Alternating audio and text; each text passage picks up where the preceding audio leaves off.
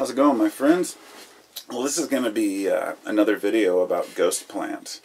And ghost plant or ghost flower it's a very interesting herb. I'll just put it that way. The name is Monotropa uniflora. Uniflora meaning one flower, obviously. I made previous videos about this, and I don't need to go into detail about what they are, because I'm sure there are a dozen videos right next to mine that show where it grows and how it grows. I'm just going to get into my personal experiences as far as what I've heard reported from this plant, the studies that I've done, and what it means to go into the woods and to ask to be shown where the medicine is. And then 5 minutes later sit down next to a tree and look over next to you and see a bunch of Monotropa uniflora growing. It was the first time that I'd been introduced to this ghost plant. It was about 2 years ago. And I just assumed, well, nature showed me some medicine. And then I looked closer, and now these are some dry ones, to give you an example. But when they grow, they're white. And there's a flower here on the top. And I looked over and I saw a bee pollinating a white flower. Now that blew my mind, because flowers are not white. I should say flowers are white, but the flower stems and leaves are not usually white. A completely white plant means that there's no chlorophyll.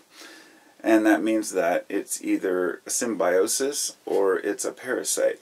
So I came home and I researched it more, and come to find out that it lives in between the tree and the fungal world. It's not necessarily a parasite, from what I understand, but I guess you could call it a parasite merely because it doesn't give back. But it seems to be what they might call it there are some particular, native names for it, which is like, I think it was like the guardian of the woods or the watcher or something like that. But natives would use it. They'd use the juice for it for eye infections and problems like that. It's also been used internally as an antispasmodic, anticonvulsant. People have even suggestively used it to come down from psychedelic trips.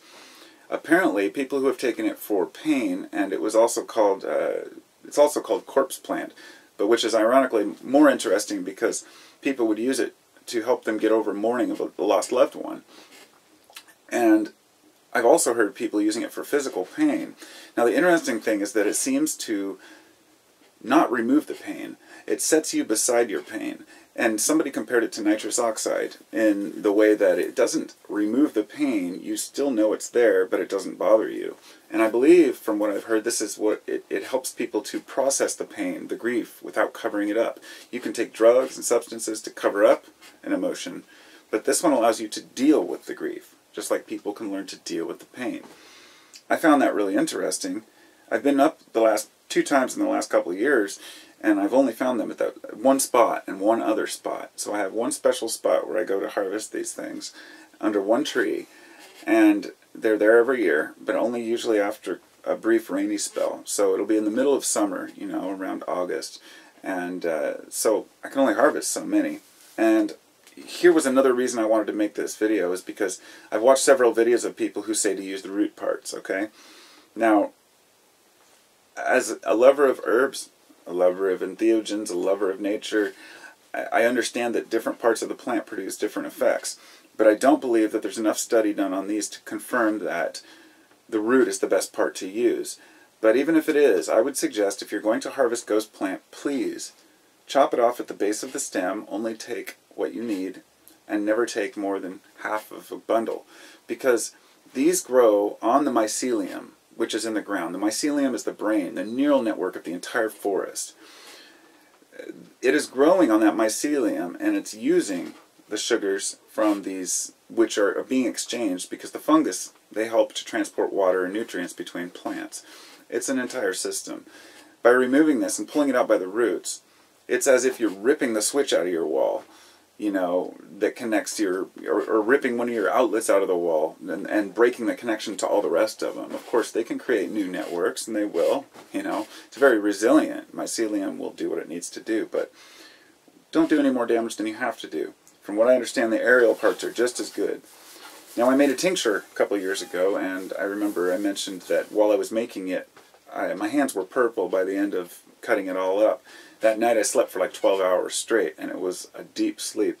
And I realized in the morning, because my hands were dyed purple for 2 days afterwards, I realized there was some component within it that was very medicinal. So this year I went back and I harvested all these fresh, and this is the only bundle that I harvested because I didn't want to take too many. And these are still in the process of drying. They turn completely black from their original white state. And they have such a distinct smell that once you've smelled ghost plant, you will never, ever, ever forget that smell if you smell it again. You'll know exactly where you smelled it. It's one of those very distinct odors. And I'm not sure about the terpene profiles, and I won't get into the specific compounds within it because they're not very well known. So, it's a traditionally used plant for the sake of easing anxiety, easing depression, things like that, but generally for pain, and but it works in a completely different way. Now, I sent some to one of my subscribers who asked, and some of the dried stuff from last year's harvest, which I ground into a powder, and that was another thing I wanted to make. He said he took, I think it was a 1/4 teaspoon or maybe a 1/2 teaspoon, and maybe in a tea. I can't remember how he mentioned how he made it, but he said it was very relaxing and seemed to be a tranquilizer type effect, which is basically what I've been told that it does. I'm cautious about when I experiment. I have to make sure that I'm of clear mind when I try something new, and I will be trying these again, but I made a tincture as well last year, and it's still on my shelf. I would say the reason why I don't support tinctures as much as I support raw powders of herbs is because tinctures pull out some components, but I believe that transference causes perhaps something is left behind. I'm not sure, but even more than that, there's something about tinctures that doesn't quite fulfill the role of the plant itself. This is an experience I've had with cannabis, with kratom, with all different types of herbs, that the raw plant seems to always carry the best benefits. But that's my opinion, of course. A tincture can be anything, and that's what makes it difficult to assess. But generally, ghost plant has a very distinct smell, so you can't really mistake that one. Another thing about tinctures is that they can't be shipped without certain regulations. You know, you're not supposed to ship you know, anything that's alcohol without certain other labeling. That's why I think a lot of people don't want to deal with it. But when it comes to the plant itself, what I'm going to be doing is grinding it up, and I'll probably put it on my website down the line, just small amounts for people who really want to try it. But my long-term goal is to go up and to have these things continually harvested, not just these plants, but various types of fungi and mushrooms. I'm fascinated with many of the old growth forests up here where I live. I live in the Pacific Northwest, between Oregon and Washington here, so I'm right in the middle of primo territory. This is like Paul Stamets country. He's like the mushroom master.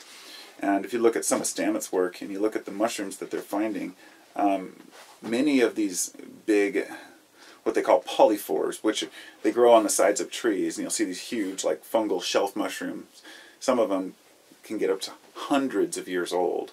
Huge, huge things. And they're finding that the reason why they can live so long is because of their defensive mechanisms within the structure of the fungi. And humans have been taking it to help with all types of problems.